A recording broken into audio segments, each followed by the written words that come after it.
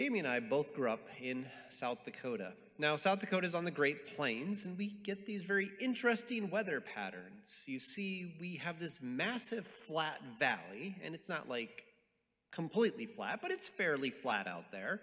And from the north, you get the cold winds from Canada, and from the south, you get the warm winds from the Caribbean. But when they clash in the middle, you get these violent thunderstorms. Now, we had a thunderstorm here yesterday, right? It was pretty fierce, the wind blew and things like that. But on the Great Plains, it's just a bit different. Some mornings you can see them building all day long, moving towards you. And when they finally arrive, they darken the midday sun and they begin to blow these hurricane-like winds. And as they build on top of you and release it, it feels as though the entire sky has been darkened and you've returned to nighttime. As they move off to the east, you can see the flashes of lightning as the sun illuminates the backs of the clouds. And the world turns magical as rainbows begin to appear. Now, some of these can be quite heavy with moisture. Sometimes you get an entire month's moisture, up to 3 to 4 inches, in a matter of minutes or within less than an hour. But they're also very spotty. So, for example, you could literally drive 10 miles in a different direction, north or south, and there would be no water and no evidence of the storm at all. Now, of course, the storms themselves are awe-inspiring, but they're also sometimes dangerous and very deadly. Sometimes the sky turns green. Now, when the sky turns green, it means that hail is going to be coming. And in these hailstorms, there are plenty of stories from people where they hear of dead animals or people who got caught in the hailstorm and ended up with severe injuries or death. And some of these hailstones can grow to the size of a baseball and or softball. Dad used to tell us one story that when growing up, it was a late July before the wheat harvest, and all the wheat had turned a beautiful golden brown. And it was days before the harvest. And in that afternoon, the sky turned green. And after the storm had passed, they looked out upon their field, and not a single piece of wheat could be harvested. Within 30 minutes, everything had been leveled to the ground. Windows break, cars are dented, farm animals are vulnerable without the shelter. If you're in a steel roof or a steel storage shed, the sound is deafening. Then there was the day when I was working for my boss and we were near the river and we were picking up these small square bells. They're about this big by this big by this big, and you haul them to the trailer and you throw them up. It's a great football exercise, or at least that's what my boss kept telling me. On this particular day, we were loading a flatbed when my boss's son, who was older than us, came rushing out into the field with a pickup and 2 flatbeds as they were bouncing behind. He was furiously pointing to the western skies, and as we turned around, we noticed that the sky had turned massively dark, and off about 30 miles, it was a small funnel cloud was visible. Well, he put the truck in low gear, got out of it, pointed it straight, locked the steering wheel, and for the next 25 minutes, we threw bells as though our lives depended on it, because in some ways, our lives did depend on it. Within 30 minutes, we had 2 flatbeds full. We had just got the trailer into the shed when the first hailstone hit, and for the next 15 minutes, we watched as the ground turned white, with little hailstones all over the place. Even with modern advancements, oftentimes the storm had passed by the time we had heard about it on the radio. So the local radio station would tell us that a storm was coming in the midst of trying to listen because the rain and the winds were so heavy. Most of the time when the thunderstorms arrived, you just ceased work. You couldn't do anything. You hunkered down in a shed or inside the house. It was almost as if Mother Nature was telling you, you're done. You're just absolutely done. You can't do anything. So sometimes we would stand in the entryway of sheds and just watch the pouring rain come down in sheets. Other times we went into the house and raided the pantry for cookies, much to the chagrin of my boss's wife, who came home and found all her cookies were missing. And sometimes we watched the television to just see how bad this storm actually was, because you didn't have a perspective outside of the storm. Now, it makes sense that the thunderstorms and God's voice are often one in the same, particularly to the ancient people and to the biblical witness. We have a number of stories that when people come face to face, the only response is to sit and watch, to sit and be in awe, because in that moment, like the storms, there's nothing you can do.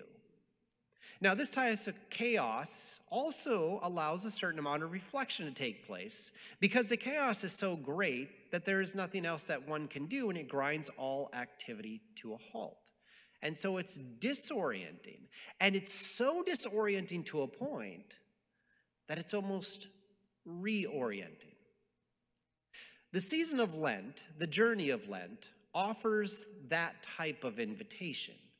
It's the invitation to stop in the midst of the chaos and often pull back in the darkness and listen to the voice of God. We are often overwhelmed and taken aback by what has happened. So Lent becomes this deliberate time in the Christian calendar, this deliberate time of darkness that we are invited to enter into the chaos. For most of our lives, we create order. We make schedules, we send emails, we have bedtimes, we have wake-up times, we have dinner, we have suppers, we have breakfast, we have coffee breaks, we have these moments, we have alarms. We make order out of the chaos around us. But it is during this time that we're invited to willfully enter into that chaos, to see the chaos as a time to stop and be awestruck by it. There are many times in the biblical witness that describes God and God's character as being in the middle of that chaos. And in the middle of the darkness, in our Job passage, it describes God's voice as thundering. Thundering so loud, there can be no conversation. There can be no thinking. For those of you with little kids who desire to be loud, that's that moment where you can't think and you just want peace and quiet. And so with God's voice, there's that chance to stop. In our passage in Revelation, God's voice causes spontaneous worship in which the only response is they fall down and worship in awe of God. And so just as the thunderstorms on the Great Plains shut down all of our farming activities, so too can God's voice invite us to stop our activity and just listen. And in some ways, the chaos makes it easy to hone in on what is important or imperative. Sometimes in our life, when we are so overwhelmed with responsibilities or something so tragic has happened, we stop to reevaluate what life is really about or what those priorities are. When it feels so overwhelming, we are often able to discover what things are most important. Stripped away of our own power in the face of the storm, we come face to face with our own weakness, our own inadequacies, our own ineptitude at ordering this world. The strongest person, the wisest elder, the shrewdest individual finds themselves that they cannot utilize the tools and the skills that they have learned in the midst of the storm, in the midst of the chaos. They cannot manipulate the world around them to improve their situation. Instead, it's simply the sobering reality that all our efforts are for naught in the face of the thunder and chaos. Plans have been laid to waste. Goals have been dashed. Hopes have been squashed by the thundering chaos. Martin Luther was traveling home from law school to visit his parents some 90 kilometers away. On his way, he encountered a thunderstorm so fierce that he thought he was going to die. And it is during those moments where he clung to a rock in the middle of a village and begged God that if God would just help him survive, that he would then take it upon himself to dedicate his life and enter into the priesthood. Well, he did survive the storm, and Martin Luther took that as an omen, and Martin Luther entered the seminary.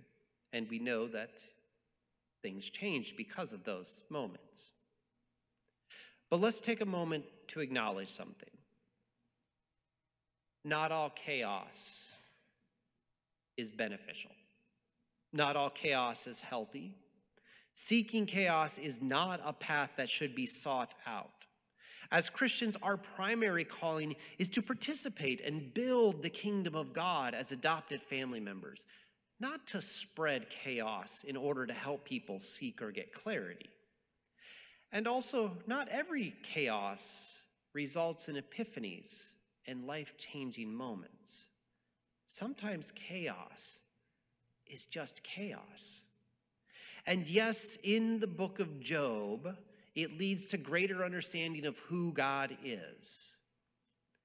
But the book of Job doesn't end with the situation restoring itself.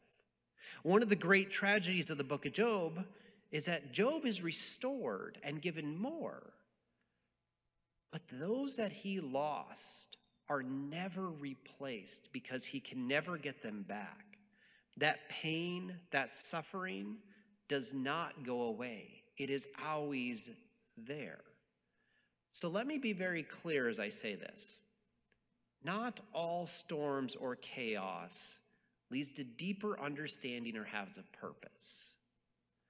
Not all storms or chaos leads to deeper understanding or has a purpose. That is a destructive theology about God, that every single thing in your life could have a meaning. Sometimes chaos is literally just chaos. It is destructive, it is devastating, it is disorienting, and it is defeating. However, as Christians, we can see chaos as an opportunity. When we are deep within that chaos, when we are deep within the midst of the storm, we can pull back and focus our lives around God who dwells within that chaos.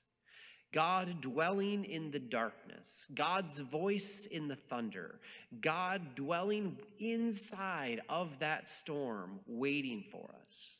So when the thunder sounds, when the storm threatens to destroy what we have built up, then our faith may take a look at that storm and may listen for the voice of God to see if we can gain clarity. It may lead to an epiphany.